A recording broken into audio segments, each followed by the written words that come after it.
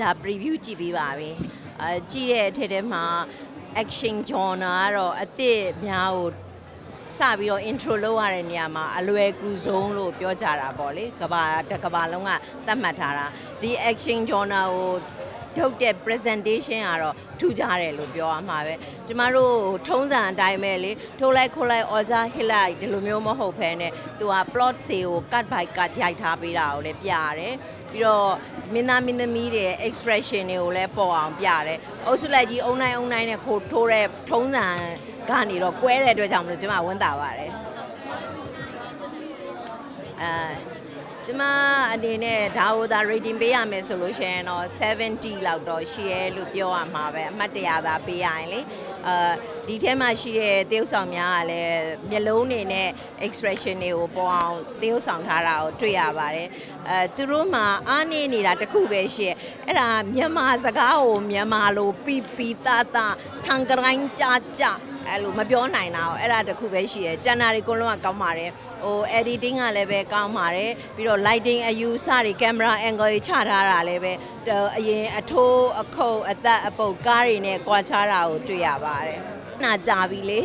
အဲ့တော့ရှေ့ကမလုတ်တဲ့လူတွေကမလုတ်တော့လုတ်တဲ့လူတွေကလုတ်ကြရတာပေါ့နော်ဒါတော့အပြောင်းပါပဲအချိုးကွေပဲရုပ်ရှင်ဟာနိုင်ငံတကာမှာဒီလိုပဲ10နှစ်တခါတော့အချိုးကွေတစ်ခုကိုပြောင်းတတ်ပါတယ်တက်ကတော့ပတ်စံလုံးမစားတဲ့ဟာအားသာတာပဲအနုပညာကိုတစ္ဆာရှိရလေဇက်ကောင်ရဲ့ဇယိုက်ကိုတစ္ဆာရှိရလေအဲ့ဒါဟာသူတို့ရဲ့အားသာချက်ဖြစ်ပါတယ်ရုပ်ရှင်ရိုက်တာဟာပတ်စံငွေကြေးအတွက်ရိုက်တာဆိုလို့ရှိရင်တော့အားနည်းချက်တွေအများကြီးဖြစ်သွားတာပဲ။ Now low budget လို့ငကိုတွေက ceiling budget သတ်မှတ်ထားပြီဆိုလို့ရှိရင်သူကချိုးကြံတော့မှာပဲလေ။အထူးသဖြင့်ကတော့above the line ကမင်းသားမင်းသမီးတို့ဘာလို့ဆိုတာတွေကိုတော့မလျှော့နိုင်တဲ့အခါကျတော့ below the line ကထုတ်လုပ်မှုစရိတ်တွေကိုလျှော့တာပေါ့။လျှော့ရင်းနဲ့အရေးသွေးကလည်းလျော့သွားတာပေါ့။ဒါရိုးလေးပါ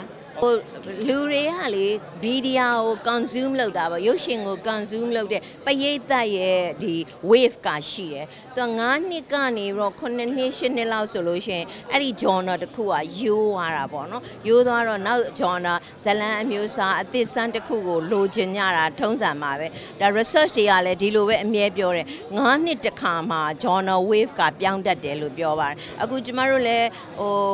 ရည်စရာကားတွေကိုရိုက်လာခဲ့တာကြာပြီဆိုတော့ပေါ့နော်အဲ့ဒီကနေတော့လေးနဲ့ကားမျိုးကိုကြည့်ချင်လာတာပေါ့နော်ကျမတို့မြန်မာရုပ်ရှင်ကိုတစိုက်မတ်အားပေးတဲ့လူဟာအခြေခံလူဒန်းစားတွေဖြစ်တယ်ဒီရုပ်ရှင်ဟာဖျော်ဖြေမှုဖြစ်တယ်လို့သတ်မှတ်ထားတယ်ပေါ့နော်အဲ့ဒီသတ်မှတ်ချက်ကြီးကပြောင်းသွားပြီဆိုတာမြင်ရတာပါပဲအခုဆိုအလက်တန်းစားဖြစ်တဲ့ရုပ်ရှင်ကိုရုပ်ရှင်လို့ကြည့်တတ်တဲ့လူတွေလည်းကြည်လာကြတယ်ဆိုတော့ဒါမြန်မာရုပ်ရှင်အတွက်ကောင်းတဲ့အလားအလာလို့ကျွန်မကတော့မြင်ပါတယ်